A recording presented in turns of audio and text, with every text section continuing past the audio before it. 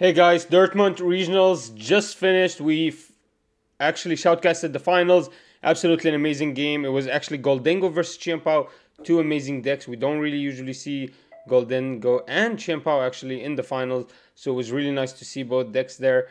So make sure you guys go check out our finals reaction. It was absolutely amazing. We loved that final game and the genius strategy of the Chien Pao player to keep one prizers on the board so the 𝐂𝐿𝐎𝐍𝐄𝐓 could not get ahead and end game. Absolutely genius. But yeah, here we're gonna go ahead and talk about the top 16 decks in Dortmund, in Germany. We want to talk about the European meta, so let's jump right in. I do want to explain a little bit about the European meta. In my opinion, I think they love Roaring Moon. So we saw a lot of Roaring Moon in that tournament. But also they love Gardevoir, and but they're not as heavy in Tina, in my opinion. They don't play as much Tina as the North Americans do. So that's why we see a big difference, I think, in what's topping. So let's go ahead and jump right in, guys. We got top 16 here. Number 16 Gardevoir. This was 𝐂𝐎𝐓, and he just ran a Gardevoir deck. Nothing extremely special. You see the Screamtail, Cresselias, of course the Greninja, and the protection here from any attacks. And nothing special really, just a number 2 on the counter catcher, and only 3 Ultra Balls. That is a small count, but I guess we don't really need to look for a lot. It's just the Gardevoir EX really you can look for, and there's 𝐿𝐴𝐴𝐿 V. I mean, he doesn't really have any other searchers. You usually see Gardevoir running a bunch of level balls. Well, there they are. There's the level balls. So he could find Gardevoir's 𝐿𝐴𝐴𝐿 V. So interesting. Yeah, just 2 of the reversal and 10. Nothing really special about this Gardevoir. Just a regular Gardevoir. Just really well played, and it can get you to really high places. I mean, we see Gardevoir everywhere, guys. Play this before it gets rotated. Of course, we know a lot of things rotate in this deck. These Shining Arcanas go. The 𝐿𝐴𝐴𝐿 V is done for. But of course, you keep a lot of the rest of the deck. And of course, your level balls are gone. But yeah, guys, let's move on. We got number 15 here, Charizard. I'm really excited to see this. Let's see anything special about this Charizard. Nothing special. He is running the Iridian Charizard. I'm actually seeing a lot more value of this card now. I didn't believe in it. Now I do, because what happens is you could force a game state where the opponent can only take 1 prizers, where you could still do insane amounts of damage with this Charizard. Of course, you have to either have lost the Pidgeot or somehow collapsed it, which is almost impossible. You can never collapse Stadium the Pidgeot. What happens usually gets attacked and killed, and you can collapse one of your Rotoms or the Luminion, whichever was on board. And now if you have both on board, it's going to be a little bit tough. You just got to be a little bit aggressive and take out his attackers. But I think, guys, Charizard can actually be really good in a lot of matchups. So you need to be smart in the way you set up your board, but you can get some really strong end game boards where the opponent can really not get as much value from you as much as you can. Like 250 on 1 fire, almost nothing else in the game can do that. And Radiant Charizard just staying there, I think there's value in it. Now, of course, you're going to be risking putting in there, so that's why we're seeing there's 1 switch here. Let's look at this. He's running exactly the 𝐿𝐴𝐴𝐿 lineup here. No, actually, we don't see TM Devo. There is no TM Devo, so instead of Vitality Band, TM Devo, we just went for TM Devo. Sorry, Choice Belt instead. Sorry, Zul actually runs Force, Choice, and TM Devo, but we don't see TM Devo here at all. This is actually really interesting. I really wanted to see a deck that's Charizard that made it to top 8 or top 16 that did not run TM Devo, and this is it. This is the one that did not run TM Devo. He's running 1 Artazon and 1 Lost City. I think this is a little bit risky, but a lot of people like the Artazon. In my opinion, it's a little bit risky. So many decks can gain so much value from your Artazon. Of course, Charizard gains the most amount of value from setting up his board, typically. But you just don't want the opponent to get ahead in any way, and you helping him. In my opinion, I just don't think Artazon is worth it. But a lot of people disagree with me. How many Ionos at 3? Wow. 3 Arven? Only 3 Arven. This is actually really interesting. I would love to test 3 Arven. I would love to test 3 Arven. It's a little bit scary, but I would love to test 3 Arven because, of course, you're looking for room for stuff. You could always add more tools. You could always add more removal. I think Counter Catcher at 2 is your max. You don't really need anymore. You could always add more level balls. There's always one more card you always might need in the meta. So being able to be really flexible with your Arvens, I think that has a lot of value. So really interesting Charizard deck. Really liking it. Let's move on here. Oh my god, the Snorlax Pidgeot has done it. Oh, no. No, no, no, no. I don't like these stall decks, guys. Ugh. So if anybody wants to learn about this bird control, go watch All Out Blitzel. He's literally playing this deck right now in a tournament. Basically what you do is Luxray really limits your options by removing some of your trainers. And then he just forces you to get into a state where you retreat a lot, use up all your energies, and then you just... actually, there's the one Ola Blitzel is running has that Chien Yu that removes the top 2 cards from your deck. But yeah, guys, basically you're literally just running a stall deck. Very annoying. I can't believe a stall deck is winning. This is really bad news for us Charizard players and any real deck players, because once these stall decks become really famous, the game is not going to be playable. Moving on, guys, we got Genesect Mew here, the fusion, the DTE Mew. Really nice. Anything special? Only 3 on the crams. We are running the path here. Oh yeah, this is pretty much the same list that actually took the whole, what was it, Peoria? Regionals, but absolutely nice to see here. Let's only at 1. No, this is much less. 1 only. This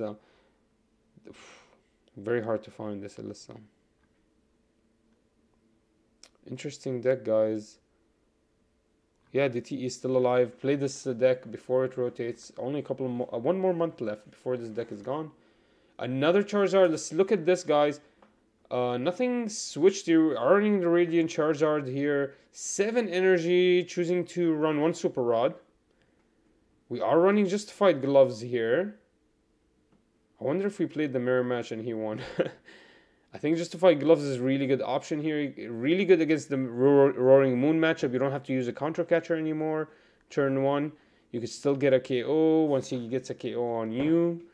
Of course, in the Roaring Moon matchup, you never ever put a 2-prizer on board because he can get a KO and boss your 2-prizer turn 1. You never ever want him to get a 2-prizer turn 1. If he does, basically you can never go to Pidgeot, and you want to go a turn where you get a KO with a Charmander. That's basically what you're going to have to do. But yeah, you want to slow down the game. You want to not have any 2-prizers on board. Justified Gloves really helps you with that matchup. Arven, sacrifice that for Sealstone. It's fine. Maybe we don't go to Pidgeot, but we get the Ultra Ball. We have Rare Candy in hand. We get Charizard. We get that KO on the Roaring Moon. We're already ahead. Next turn, we really just want to do Charmander 30 damage. We get that KO. If we're looking for anything, it's a Lost Vacuum to secure that KO, and we can play from that position. You know what I mean? Put a Charmander behind us, have a Charmeleon in our hand. It's very easy to play in that position. So I really love the Justified Gloves. The Justified Gloves, I love it so much. I got DQ'd from a whole league cup after I won it because they realized I was running a proxy Justified Gloves. So much I love the card. I didn't remove it, but of course you have to sacrifice. So there's no Vitality belt. Now there is a choice belt, so we can still KO Tina's, but Vitality belt just gives you really amazing numbers against RKS, gives you amazing numbers against Miraidon, gives you really amazing numbers. Like right now, basically, we do not beat Miraidon any special way, but sometimes you really don't care about that. You can get that KO on the Raichu with the choice belt. Honestly, yeah, that makes sense. You can get the KO on the Raichu, and then from there you can just KO the Iron Hand and then the Miraidon. So yeah, I think choice belt is more value than anything else. And we also see no TM Devo again. This whole meta, we did not see a single TM Devo. I guess TM Devo is dead. We don't have to worry about it anymore. It's just such a slow attack. It's a nice attack to have. It just doesn't give you enough, guys. The opponent gets all those cards back into his hand and can just play them back. You basically lose a turn of attacking, unless, and it's really not bad. The opponent can just sacrifice one of his rare candies. Maybe he doesn't play both rare candies, but it's very hard for the opponent to not have any more rare candies. You know, it's maybe it's good against Baxcaliburs, TM Devos, but that's pretty much it. I mean, Charizard is guaranteed to go into Charizard next turn, and then if he has Charmeleon as well, just securing that, it's gonna hurt you, slows you down, puts you one turn behind. So it makes sense why no one's running TM Devo. Really liking this. I'm gonna learn this and use this in my deck. So no TM Devo. A lot of people are running 3 Ionos. I think that's a little bit too much. I get the value of Iono late game. I really understand it, especially with your Pidgeot on board. But in my opinion, I don't like running Iono. Every time I play Iono, she just doesn't give me what I want. I'd rather play Research over the Ionos usually. And so, yeah, that's my explanation why I don't run 3 Ionos. But yeah, guys, I really like this. I can have one more room. Oh, we do see one Nest Ball here too. Really interesting. Nest Ball helps with the Radiant Charizard, guys. But yeah, we have room here. If we remove the TM Devo, we can add room for stuff. This is going to be really good. As you can see here, only runs 2 cities. It's what, 2 stadiums? 2 lots vacuum. So he did sacrifice 1 stadium there. Really interesting. Maybe in the European meta, there's just not a lot of Lostina. Like I explained to you guys, not a lot of Path to the Peaks to go against. Maybe only in the Fusion Mew matchup. But yeah, let's move on, guys. Maraudon actually made it in this match to the top 16. Really nice to see this deck. It's very consistent deck, of course. If you hit those generators turn after turn, you can really do a lot of work. And running of 14 energies pretty much guarantees you hitting those generators. We also see a TM Devo here, one of the only decks running it. And this is the only deck that cannot be used against it as well. Like TM Devo does not work against against the Maraudon. It really doesn't do anything. So it cannot be affected by it. Really nice here to see this amazing deck. 2 Raikou Vs. We can see he really wanted to attack with this turn 1. A Raichu here to get big KOs. Iron Hands to keep him ahead. Really, really nice deck to see. Moving on, guys, we got a Roaring Moon. I said, guys, Roaring Moon was very, very big in this tournament. I expected it to be very big. The Europeans love their Roaring Moon. I don't know why. They love Roaring Moon so much. I think it's the Dark Galarian Moltres. I'm not sure what it is. Maybe they love the Frenzy Gouging ability. They just see the potential. But the European players love Roaring Moon. I'm very happy to see this. 4 Trekking Shoes in this deck. Wow. 4 Pokemon Catchers. This is insane. But makes sense. Roaring Moon is such a consistent deck. All it needs is to be able to use a counter catcher. But Roaring Moon goes ahead so quickly. Gets ahead so quickly. Like by turn 1, it's already ahead if it's going second. So you'd almost never be able to use a counter catcher. So instead of using 2 counter catchers, we went for 4 Pokemon catchers. Actually could even out. If it's a 50-50 shot, then we basically just have 2 counter catchers. I mean, it is more expensive. We have to put 4 cards instead of 2, but pretty much he's going to get 1 counter catcher out of all 4, guaranteeing that it works. Very interesting to see this. Of course, 4 energy switch. 1 Palpat to return probably the boss or Sawdust, and then Escape Rope and 4 Pokestop. Guys, learn this deck if you want to play Roaring Moon high level. Look how big this deck is. Moving on, there's an Entei Iron Valiant. This is amazing. This deck's pretty tough to go against. I think it's got a really good matchup against Charizard. 4 Magma Basins in this deck, 1 Team Devo here, 2 Force Seal Stone, 2 Future Capsules, 1 Lost Vacuum, 1 Super Rod, an Earthen Vessel, a Heavy Ball, some Ultra Balls, 4 of the Switch, 4 of the Switch, and 4 of the Escape Ropes. I mean, believe it or not, that's pretty much a staple in this deck. 4 Battle VIP, 1 Serena, 1 Boss, and 2 Iono, and a Research. Let's look at this. Anything special? We do see the Medicham. There's a barrel in here for a little bit more consistency, but only one. So not really reliant on it, but still there. Interesting. Moving on, guys. Gardevoir. Again, Gardevoir. Very strong deck here. A Screamtail Gardevoir. No, actually no Screamtail here. We just went for the Crystallization V. And yeah, look how much of a small number of rare candies Gardevoir uses. But to be honest, they're able to use it. Because they just always have a Kirilla on board. So if they don't have a rare candy, they just go into the Kirilla. 2 Contra Catcher here. And 1 Turo to pick up that Kirilla. Moving on, this is another Gardevoir. It's probably going to be looking exactly the same. This one actually runs the Screamtail. Does have the Crescilla as well. Turo right there. 1 Boss. No Pal Pads. 1 Lost Vacuum. An Artisan, a Collapsed Stadium. So he has 2 ways to get rid of his Gardevoir EX. And yeah, consistent deck here with 2 Super Rods, 2 Contra Catcher. Yeah. Another Gardevoir, Screamtail, and Zacian V in this one. This is the highest Gardevoir from all of them. Does run the Moonlit Hill, wow. Gabriel Smart did it, 6th place with Moonlit Hill, wow.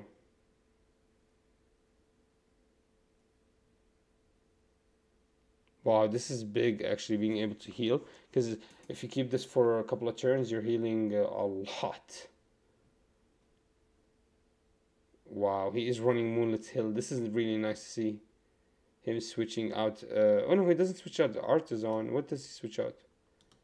The Lost Vacuum? Yeah, he basically gets rid of the Lost Vacuum. So no way for him to pick up the Lost Vacuum. I mean, really, he didn't have any other way to pick up the Lost Vacuum. He doesn't have a way to pick up items. He doesn't have Irida or an Arven, obviously. But yeah, really nice to see this. Another DTE Fusion, guys. Oh my god, 5th place DTE Fusion Mew. This one is running a couple more Illicit Sparkles.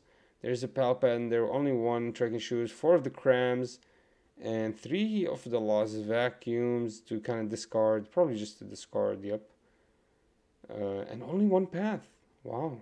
Only 1 Path. Of course, this is a pretty popular deck. As you can see, it's doing really well. Really nice, guys. If you want to play Mew, you got 1 more chance. I think 1 more regionals before the rotation. Lost Box Charizard. Wow, it's doing so well here at 4th place. Only 1 Jet Energy. Insane. But the idea behind this deck is you turbo go into 7. And then you can activate so much stuff. You could activate the Roaring Moons. You can activate Pidgeot V and get a free KO. You got the Radiant Charizard that can keep picking up with the Claras. Absolutely amazing.